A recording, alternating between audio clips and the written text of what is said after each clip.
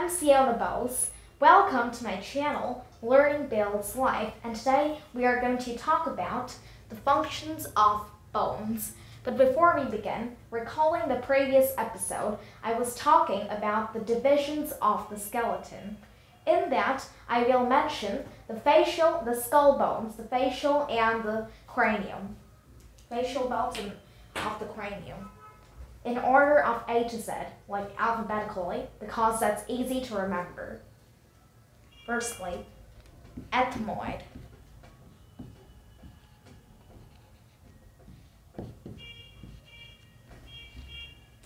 Ethmoid. Then we have the frontal.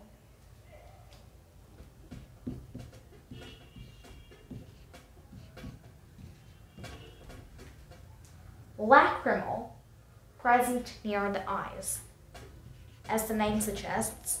Also, there are glands called lacrimal glands, which produce tears, and now tears are produced in different cases. Even tears are produced all the time for cleaning the eyes, but lacrimal glands, but this is the bone. Then we have maxilla, that makes up a huge part of the face. Maxilla in this nasal area is the maxilla. And then we have the mandible. The mandible is basically the lower jaw. Then we have the nasal bone. As the name suggests, it's the nose. Nasal means relating to the nose. As the name suggests, it's relating to the bones at the nose. Then we have occipital.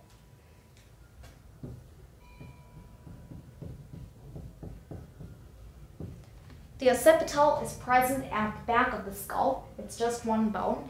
And for information, between the occipital and the frontal, which makes up the cranium, this occipital is a part of the cranium of the skull. And between the frontal and occipital, there is an entire aponeurosis, which is a flat tendon. There is an entire aponeurosis called the epicranial aponeurosis. I'm just writing it here at the side, like here, because it's just an extra note.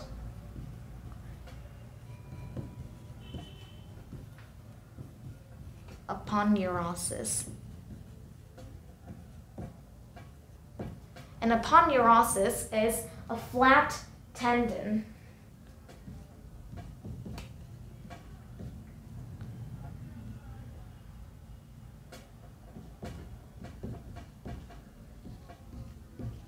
And now you may ask, what is a tendon? Well, a tendon is a part which, like, it's an extension after the muscle. Now back to what we were discussing.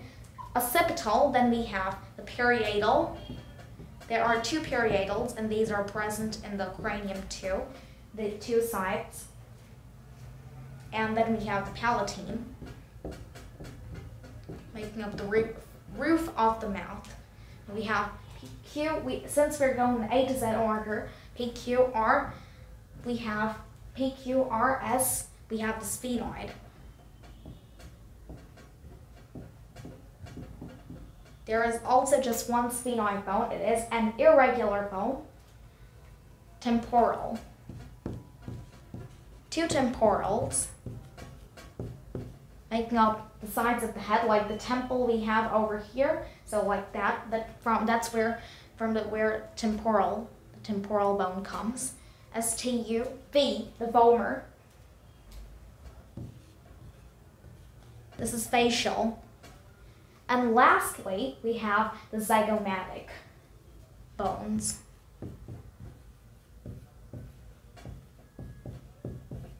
The zygomatic is basically the cheeks over here. We have the zygomatic. And another thing, the bones of the cranium are attached by sutures.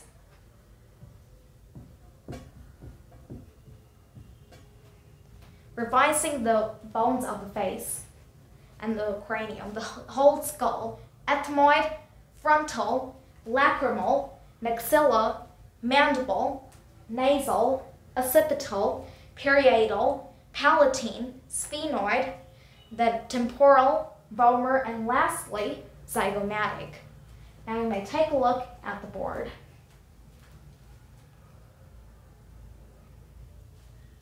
Moving on to today's topic, functions of bones. Let's continue with functions of bones. Now, as you know, bones are a constituent part of our body. Without bones, we would all be jiggly wiggly structures, because only muscles cannot help us in movement. Whatever we are today is because of bones, muscles, and whatever is in our body. So let's discuss about the functions of bones. The first and most important, first and foremost, it forms the skeleton, which gives us the framework of the body.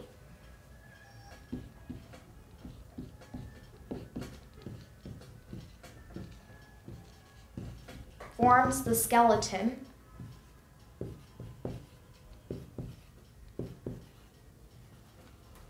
And gives framework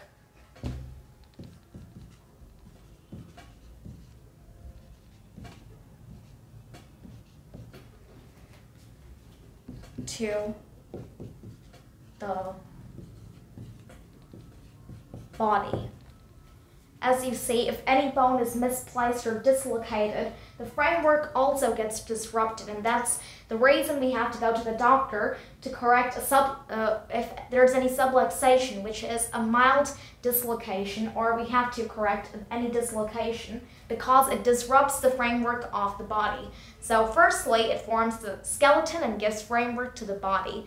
The next very important point, like all points are important of course, the next point is that it gives a surface for attachment of muscles, tendons, ligaments, etc.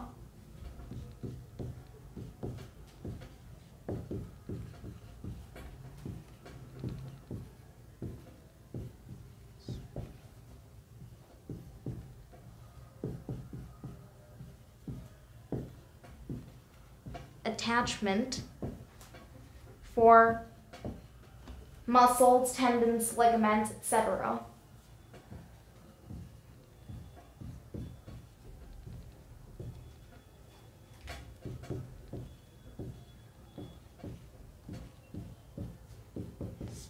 Ligaments,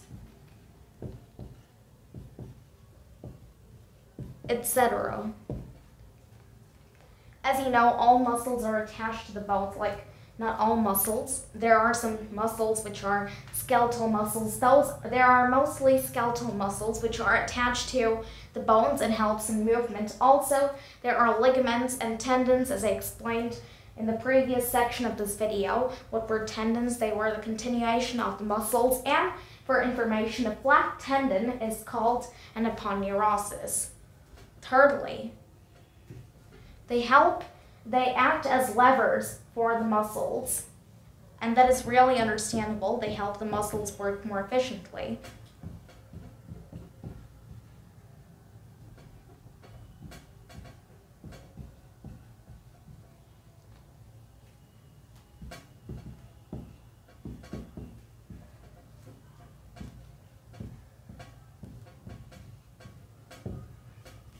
This is very understandable. As I say, without the bones, we all would be jiggly wiggly structures and would not be able to move.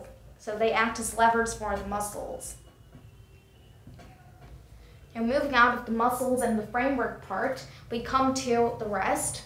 They also make up 97% of the calcium and phosphorus of our body.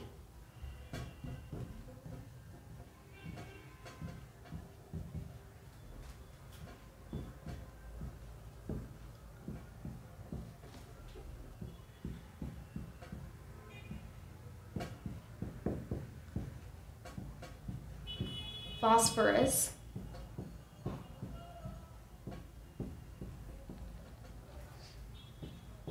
of our body. And this is also very evident as previously I discussed about the composition and the definition of bones. There I say that mostly 2/3 of the 1/3 of the bone was connective tissue and 2/3 were calcium salts, and those included calcium phosphate mainly, then calcium carbonates, traces of other salts, and another inorganic calcium salt, which was hydroxyapatite. So that's why it's evident that they make up 97% of calcium and phosphorus of our body. We will continue, but before that, you may take a look at the board.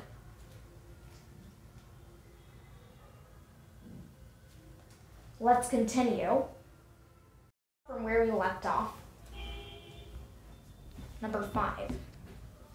Another very important property, means another function of bones, is protection. They protect many internal organs. Like, for example, the skull protects the brain.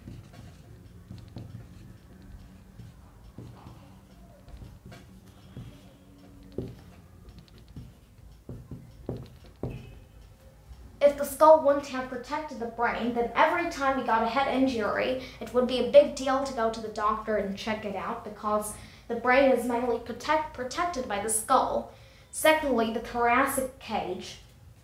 That means it makes up the ribs and the whole thorax, the thoracic cage. Protects many abdominal viscera and the lungs.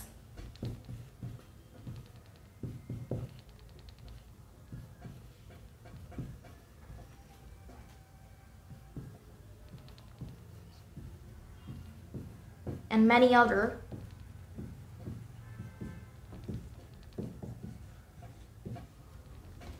abdominal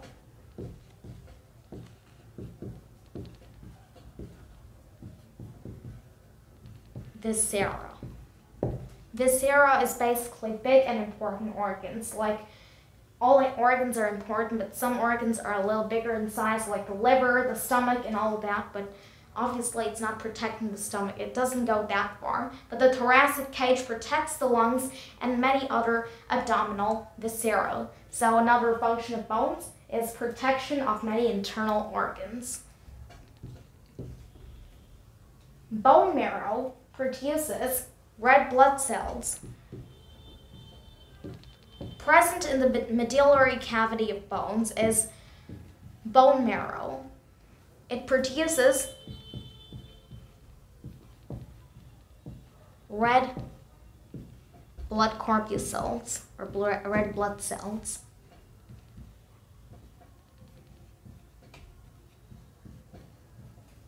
RBCs. RBCs consist of hemoglobin, which gives the red color of blood. But basically, bone marrow produces red blood corpuscles, or red blood cells, RBCs. Another property, function which is related to bone marrow consists of reticuloendothelial cells. No, it's a mouthful to say, but I'm just writing it down. Bone marrow consists of reticuloendothelial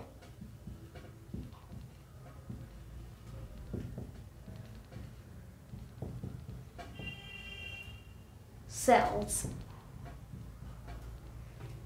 These reticuloendothelial cells are phagocytic in nature. Bone marrow consists of reticuloendothelial cells, which are phagocytotic in nature and take part in immune system reactions. Now let me explain.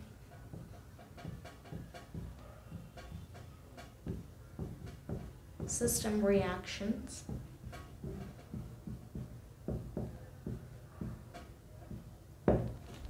Now, the bone marrow consists of reticuloendothelial cells, and phagocytotic means it's having a nature of eating up. Phagocytosis means eating up in a large scale.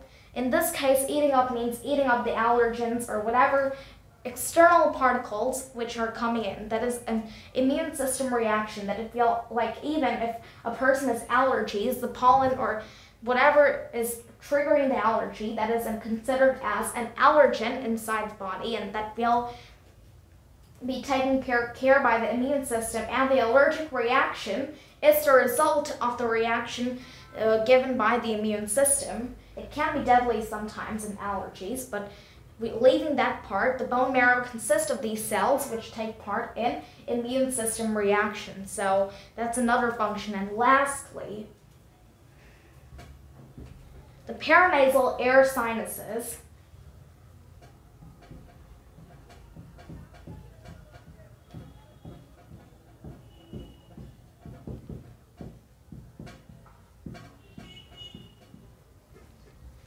check our timbre of voice.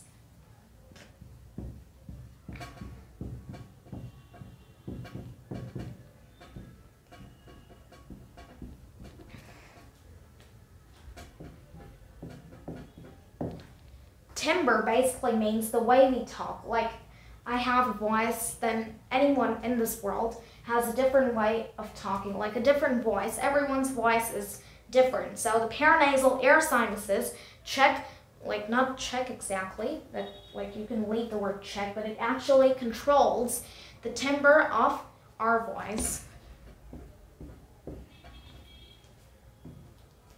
Now let's revise these points, and then you may take a look at the board.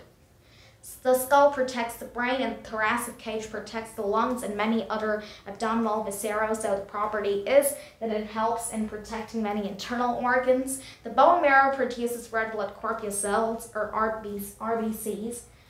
The bone marrow consists of reticuloendothelial cells, which are phagocytotic in nature and take part in immune system reactions. And the paranasal air sinuses check our timbre of voice. That was unnecessary. Check the timbre of our voice. Now I may take a look at the board.